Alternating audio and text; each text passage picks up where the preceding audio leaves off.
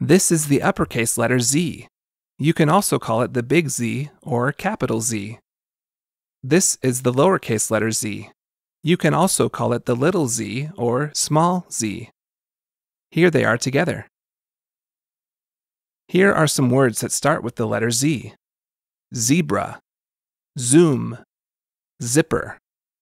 The letter Z makes the sound Z. Listen to these words again. Zebra, zoom, zipper. Now let's read this sentence together. Pay close attention to the Z sound you hear at the start of the red words.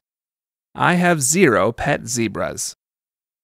Remember, this is what the uppercase and lowercase letter Z look like, and the letter Z makes the sound Z.